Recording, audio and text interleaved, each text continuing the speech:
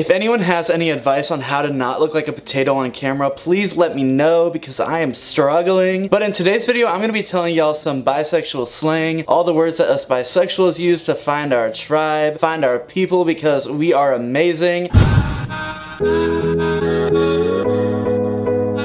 So today I'm going to be telling y'all some bisexual slang. A lot of these are words that I just looked up a little bit ago, but I thought it would just be a fun video to sit on here and let's all learn together, because that is the beauty of the internet. We all get to learn at the same time and not be stupid. But if you're not subscribed to my channel, be sure to hit that subscribe button and join the squad by hitting that notification bell as well. I do make a lot of videos about my bisexuality and my virginity, so if that's something you're into, subscribe. So the first one is switch hitter, and most people probably know what this one is. I knew what this was. It's just another word to describe a bisexual person. It just means that you have the choice to go with the guys or the girls. You get choices. I'm not saying it's a choice that you choose to be bisexual, but once you are bisexual, you get to choose. Another term is verse, and it's just someone who gets to choose between being a top or a bottom. You know, they get the top bunk one night and they get the bottom bunk another. They get to choose whether or not they're gonna be on top or bottom, and kudos to them. And we all know what this is. If you're a bisexual person, you know what bi erasure is. It's just whenever straight or other LGBT people tell you that you're not real. They say, you're bisexual, when are you gonna choose? It's just the erasure of bisexuality in our society, because people don't like the fact that there's bisexual people. People don't like the fact that they're not in a box. They're never gonna like it. We're here, we're queer, and we're coming for you. Remember that. And going along with bi erasure, a lot of times bisexuals are called unicorns, and I've actually been called a unicorn before, and I take it with pride. I'm like, call me a unicorn. I'm horny. But bisexuals are called unicorns because they don't exist. Embrace it, love it, we are unicorns. Then there's bi-fi. Bi-fi is kind of like your gaydar, but it's used for bisexual people. It's actually so funny. It's like bi-fi, Wi-Fi. I struggle with my bi-fi. It doesn't really work because I think that everyone I like is bisexual, but when in reality they're just straight. But if you have a bi-fi, use it, tell me about it, let me know, point me in the right direction, tell me where all the bisexuals are because I want to know. And this is easy, a threesome. It's just 3 people having sex, and I don't know why people thought that was for bisexuals only. Threesomes can be for anyone, but threesomes are just a bisexual thing, I guess. Haha, all you straight dudes wanting threesomes. It's not for you, it's for us. We're the only ones that get to have threesomes. And then there's the king's threesome, which is 2 girls and 1 guy. Don't ask me why it's called that. And then there's 50-50, and it just means that you like women and men 50-50. You like them equally. And then if a guy or a girl says they're bi-flexible, I'm gonna say for guys, it means that your dude is straight, but he wouldn't mind his buddy sucking his dick. A bi-five is a high five between 2 bisexual people. So if you see another bisexual and you give him a high five, it's not called a high five, it's called a bi-five. If you're a bi chaser, it means that you're someone who only goes after and dates bisexuals. I don't know how you know they're bisexual unless you have a really good bi-fi. Cool for you. I'm available, I'm bisexual, I'm lonely, I need someone.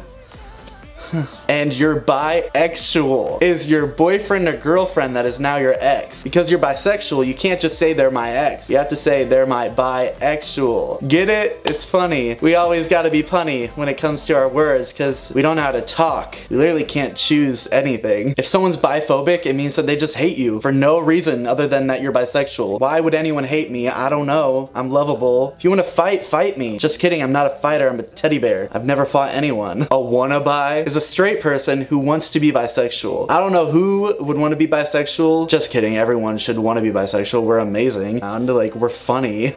And have all the perks, because they don't. Because they're not like us. A party bi is a straight person who becomes bisexuals when they go to parties. And they're not really bisexual, but they want to pretend for the night. Go for it. I don't care. Have fun. A straight broker is when a gay or bisexual person has sex with a straight person for the first time. So you just broke their straightness. If you're bi-situational, it means that you're bisexual only in certain situations. You kind of get to pick and choose when you want to be bisexual, and then the rest of the time you're that straight dude over there, looking straight, acting straight. I don't know if that makes any sense. These were just some bisexual slang words that I thought would be funny to tell you guys. I don't even know if this video is interesting at all. I look like a potato, but you know what? Y'all love me still. I know you do. So subscribe to my channel and hit that notification bell. I love you guys. Roger that.